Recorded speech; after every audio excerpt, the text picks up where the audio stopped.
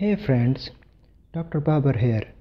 Today I am going to discuss about the peritoneum, the retroperitoneal organs and the intraperitoneal organs. So I draw a diagram for you. This is dorsal side and this is ventral side. On dorsal side there is aorta and there are kidneys and there is peritoneal cavity. The peritoneum is divided into two layers, the parietal layer and the visceral layer.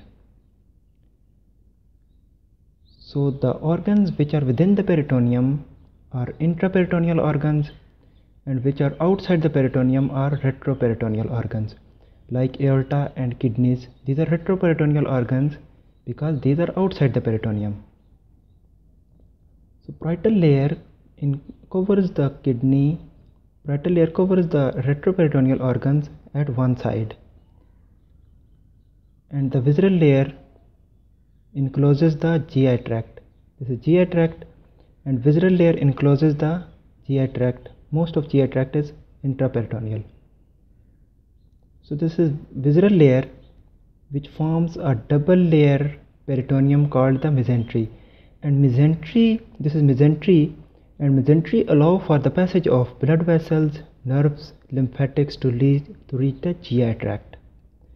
So students often suffer difficulty in remembering the names of retroperitoneal organs. So there is a mnemonic for the retroperitoneal organs. The mnemonic is sad PUCKER.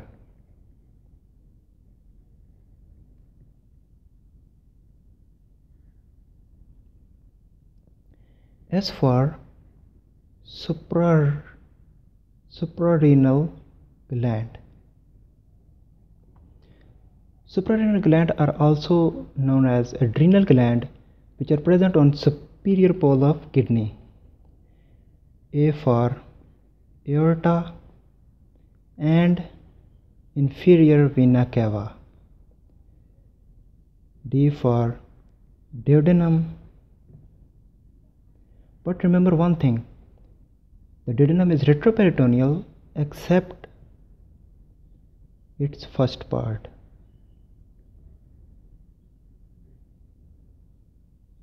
P for pancreas except its tail. U for ureters. C for colon, the ascending colon and descending colon.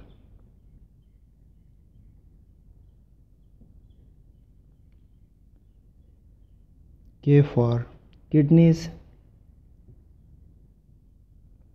E for esophagus. R for rectum. You can remember easily the names of retroperitoneal organs by the mnemonic sad PUCKER, but remember there are two exceptions. That duodenum is retroperitoneal organ except first part, and pancreas are retroperitoneal organs except tail. I hope you got the concept. Thanks for watching, and if you can do me a favor, thumbs up below, and if you like to watch my next video before others, then subscribe my channel below.